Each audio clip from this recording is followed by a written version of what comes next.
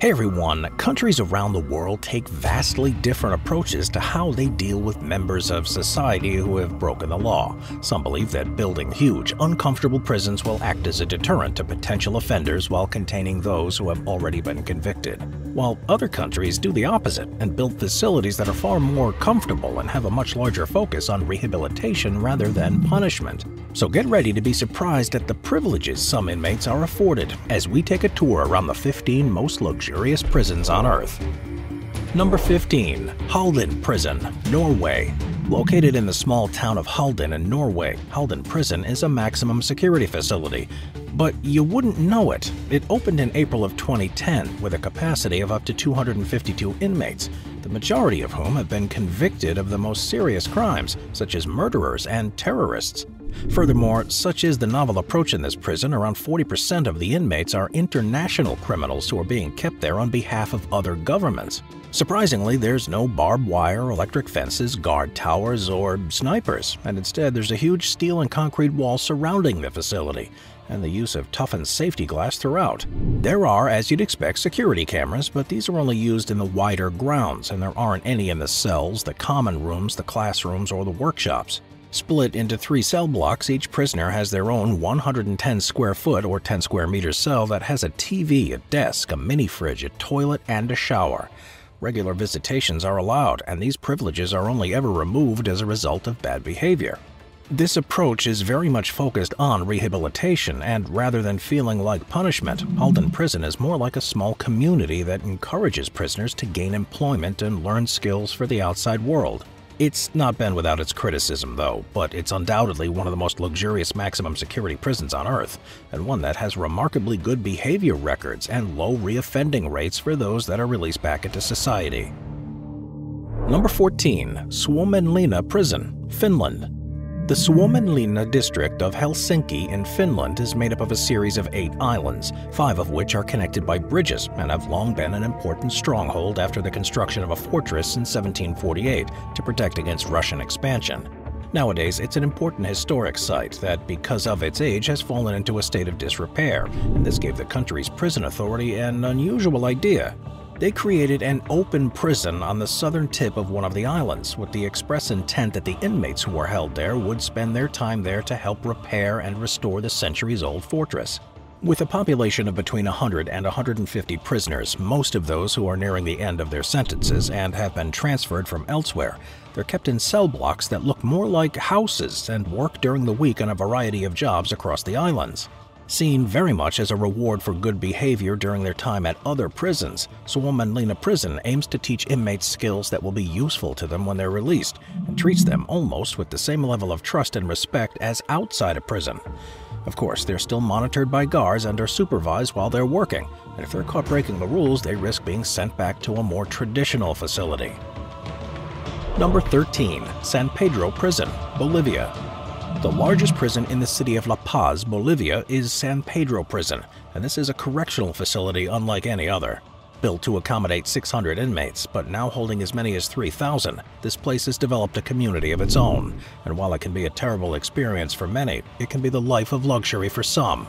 The role of the guards here is to simply patrol the border and ensure no inmates escape. This means families can visit almost whenever they want, and it's even possible for tourists to go inside too. Upon first entering San Pedro, prisoners can purchase a cell from the prison mayor or a freelance real estate agent, and depending on how much they're willing to pay, they'll begin living in one of the 8 districts, some of which function like gated communities with their own market stalls, entertainment areas, and restaurants, all of which are run by inmates. The most luxurious district, La Posta, amazingly offers cells with private bathrooms, kitchens, cable TV, and even hot tubs. And one inmate even reportedly paid for an extension to his so he had views of the city. Many inmates also have their families living with them who are able to enter and leave the prison whenever they want, and there's even a prison hotel and 2 nurseries. These luxuries are only available to the select few who can afford it, however, with the majority of inmates living 5 to a cell and having to work to earn their keep. With murders being a common occurrence in the lower districts, most who spend time there will have a very different experience. Number 12. Xinjiang Prison, China. The Chinese prison system has a reputation for being particularly harsh and unforgiving towards its inmates, which in theory acts as a deterrent to anyone acting in a way that the ruling regime doesn't like. One of the most famous facilities of all is the Xinjiang prison, which is in Xinjiang village around an hour's drive from central Beijing. And it's here that political prisoners as well as high-profile inmates are often sent. First built in 1958 under a veil of secrecy, it's split into three sections: the inmate housing, the work sites, and the residential section for employees. Prisoners are ranked based on the severity of their crimes and their standing in society before they were sent there, and this determines the quality of their experience while there. Of course, most find themselves in extremely tough conditions when they're forced to work in physically demanding jobs every day of the week and share cramped cells. But if you're wealthy or a high-profile person, things can be very different. Xinjiang has a number of special cells that are reserved for these individuals. And according to reports, they're the height of luxury compared to elsewhere. With 215 square feet or 20 square meters of space, writing desks, private bathrooms, and washing machines, as well as prisoners being able to wear their own clothes, eat much better food, and read, exercise, play games, and even have visitors. It's not exactly vacation-worthy, but it's close. Number 11. Sollentuna Prison, Sweden. The majority of prisons are designed with one thing in mind: keeping the inmates inside, and as a result they're rarely the most eco-friendly of buildings. That's not always the way though, because in Sollentuna Prison in Sweden, it actually won an award for its green credentials in 2019, and the features that were added to make it like this have also made it one of the most luxurious prisons of all too. The main prison building, called Taliban 4, looks like an ordinary office block from a distance, but it's actually a high-security remand prison in central Stockholm. Wrapped in more than 64,000 square feet of insulating glass with inbuilt alarms, the structure automatically regulates its own temperature. And there's a 12,000 square foot garden on the roof that inmates are able to use, and this is particularly bee-friendly. With various other initiatives too, such as underground tunnels and the courthouse to remove the need for vehicular transport, the prisoners benefit as well, with private rooms that feature comfortable beds and ensuite bathrooms, a fully equipped gym, and plenty of recreational space. With fresher air, comfortable temperatures, and a sense of openness and well-being throughout, it's seen as a blueprint for future prisons in the country. And because of how it uses far less energy than a conventional facility, it's far cheaper to operate as well. Number 10. Justice Center Leoben, Australia. First opened in 2004 in the city of Leoben, Austria, the Justice Center has two inscriptions from the International Covenant on Civil and Political Rights on the perimeter, and everything about the prison aims to live up to those ideals. It's got a maximum capacity of 205 inmates and only accepts non-violent offenders with shorter sentences. So rather than being about punishment, its main focus is on equipping them with the skills needed to successfully re-enter society and hopefully never re-offend again. Regular courses are run on a wide range of subjects, making it almost seem like a community college, and each inmate has their own private cell with a bathroom, a television, and access to a kitchen so they can prepare food for themselves. There's also a large recreational area that features an outdoor gym and a basketball court, along with social spaces and further outdoor areas that are accessible during the day so inmates don't feel caged. It's definitely on the softer end of the scale for prisons, but it's already been shown to be a success. Prisoners who will one day be released back into communities need to see that there are opportunities to succeed, and the Justice Center Leoben has one of the lowest recidivism rates in the world. Number 9. Onomichi Prison, Japan. As populations increase in size, so do the number of people being held in prison. And in Japan, authorities have begun facing a problem that other countries will also have to confront soon: a rapidly increasing number of elderly inmates. The over 60s age group are the fastest growing sector in the country's penal system, and this has meant that prison design has had to drastically change to accommodate them, and the result is something far more similar to a senior citizen care home than a correctional facility. Onomichi Prison in the city of Onomichi has handrails along the center of hallways to aid those with difficulty walking. There are adult diapers handed out regularly, and during meals, if an inmate coughs or chokes on their rice, a guard will rush over to gently rub and pat their back to make sure they're okay. The geriatric wing also has no steps. The prisoners are given walkers if they need, and they only work 6 hours a day instead of the normal 8, and are given simpler tasks like sorting papers, folding laundry, and doing arts and crafts. with elderly prisoners less likely to get parole because of the lack of family or the places for them to go to. Prisons like these are quickly becoming end-of-life care facilities too, so in respect of that, the inmates are treated far better than they would elsewhere in that system. Number 8. Aranjuez Prison, Spain. There's a moral difficulty sometimes when someone's convicted of a crime, because if it's decided that they should serve time in prison as a punishment, this can split up families and potentially cause harm to innocent children who will be without a parent for a significant period of time. While some countries choose to treat parents more leniently for the child, others will let them enter social care systems instead. And when the crimes are too serious to consider letting the parents avoid jail, there's very little choice but to lock them up and hope that the children are taken in by other family members. In Spain, though, there's an alternative at Aranjuez Prison, which is a correctional facility specifically designed to offer cells for families. With Disney characters on the walls and a prison playground to go to, the inmates here are murderers and drug traffickers, but not ones who have life sentences, and they're able to stay in this 5-star accommodation with their children until they're 3 years old. It's clearly not the best situation for anyone involved, but it gives the kids a chance to develop bonds with their parents and also encourages the adults to behave and remind them that there's a reason to work towards their release. Number 7. HMP Adderwell, Scotland. Situated near to the village of Adderwell in West Lothian, Scotland, HMP Adderwell is a privately owned facility that holds male inmates from across the Scottish penal system and aims to teach them life skills for when they're released. With 40 hours per week dedicated to productive skill building, there are greater opportunities here than virtually any other prison, so those who do want to turn their lives around have a very good chance of doing so here. This isn't the only reason it's seen as luxurious by inmates, though, with it being the preferred choice by most who are incarcerated in the country. It doesn't have particularly comfortable cells, sumptuous food, or warm weather, but it's become somewhat notorious for its lax security, which means that prisoners are able to access almost any contraband that they could possibly want. There are countless stories of raucous parties taking place at the prison, and while authorities are of course trying to clamp down on this, it remains the place to go for inmates looking for a good time. Number 6. Cebu Prison, Philippines.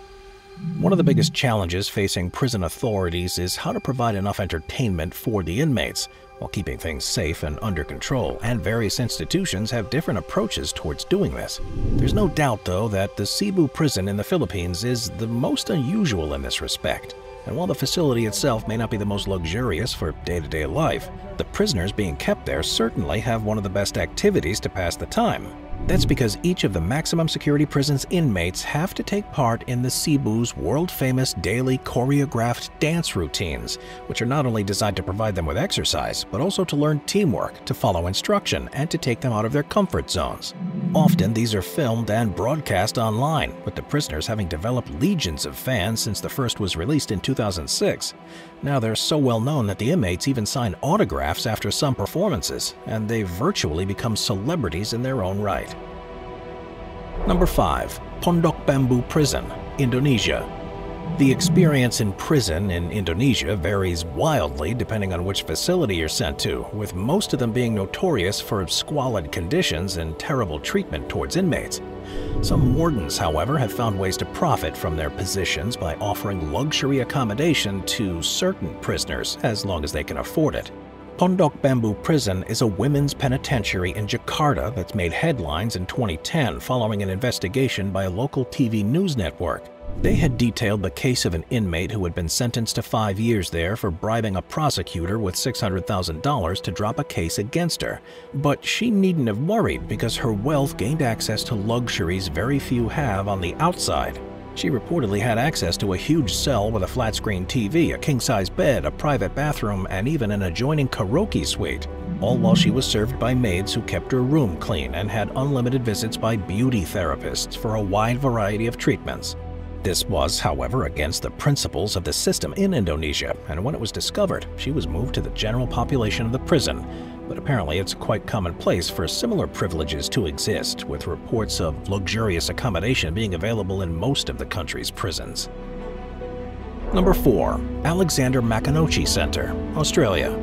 The Alexander Maconochie Centre is a prison facility in Canberra, Australia that houses maximum security and minimum security inmates. It's said to be the first in the country that was built to human rights principles and is described as being an open campus-style facility.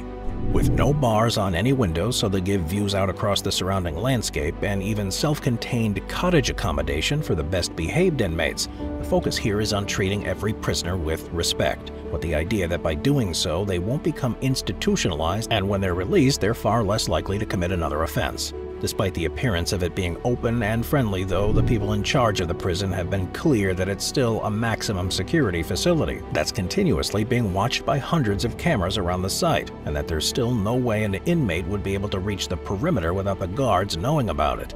It's been a controversial decision to build a place like this in Australia, but as with many other prisons that take a more respectful approach, the initial signs have been that reoffending rates are much lower than with prisoners who have been kept elsewhere, and the behavior of those being kept in the Alexander Maconochie Center is far better as well. Number 3. JVA Fuhlsbüttel Prison, Germany. The Fuhlsbüttel prison in Hamburg, Germany is used to accommodate a wide range of prisoners from the city, with sentences ranging from just a few months to many years. It's been designed to constantly be interesting and stimulating for them so they don't get bored, with the theory being that this encourages better behavior, is good for their well-being, and ultimately means they're more likely to return to society and fit back in, with a much lower chance of reoffending. It's been criticized for being too comfortable, with soft beds, chairs, TVs, and a huge amount of space in each cell. It offers spacious recreational areas, a number of courses that inmates can enroll in, and access to outdoor spaces during daylight hours. One of the most surprising things is that the interior of the prison is completely redecorated at regular intervals every year or so. Rather than being to keep it clean and fresh, this is actually done for the inmates who are going to be there for long sentences, so their environment changes around them and is kept interesting. Number 2. Otago Correctional Facility, New Zealand. Found near Milton on the lower South Island of New Zealand, the Otago Correctional Facility was built between 2005 and 2007 and provides accommodation for 335 inmates. Designed for prisoners with short sentences, it aims to help them learn skills that'll allow them to get a job in the outside world when they're released, and have often been referred to as the 5-star hotel of prisons. With 2 inmates per cell in which they have TVs, radios, and coffee machines, they're able to decorate them however they want and even have a wide range of books they can borrow from the prison library. Surprisingly, the entire facility has underfloor heating to keep them warm in the often freezing climate, and the inmates have access to a fully equipped gym, a spacious outdoor recreational yard, and regular movie nights. What's particularly special about this facility compared to others in New Zealand, though, is the wide range of educational courses that are available. So along with the usual drug and alcohol therapy sessions, there's a drama school and the opportunity to learn engineering skills, cookery, and farm work. When it opened, it represented a new design for New Zealand's correctional system, and it's generally been seen as a complete success, with all future prisons planned to replicate it. Number 1. Bastøy Prison, Norway. Originally opened as a prison colony for young boys and located around 46 miles from Oslo in Norway, Bastøy Prison is one of the most unusual correctional facilities on the planet. Rather than keeping inmates locked in cells and behind bars, it's trying to become the first ecological prison in the world, and to do this, it's doing things very differently. It's located on an island that can only be accessed by ferry, and inmates live in small wooden cottages. Around 115 prisoners are held there at any one time, and they're watched over by 70 prison employees, only 5 of whom stay there overnight. Inmates have to apply to be transferred to Bastøy from other prisons in Norway, and the population is made up of people who have committed a wide range of crimes, from theft to murder. Their day is made up of mainly working on the prison farm, but during their free time they have access to activities that people in other prisons could only dream of. They can, for example, learn how to ride a horse, go fishing, or make use of the on-site tennis courts, and even compete against one another in cross-country skiing before relaxing in a sauna. It's a tough transition for some prisoners who are so used to having every minute of every day planned out for them, and at Bastøy they found themselves relying on each other for entertainment and to provide resources for themselves. Amazingly though, the approach has been a resounding success, whereby the reoffending rate of prisoners who have spent part of their sentence there has dropped from the European average of 70% to just 16%. I'll see you next time. Watch our binge-watching playlist if you'd like to watch all of our most popular top 15 videos. Grab a drink, grab a snack, and get ready to binge.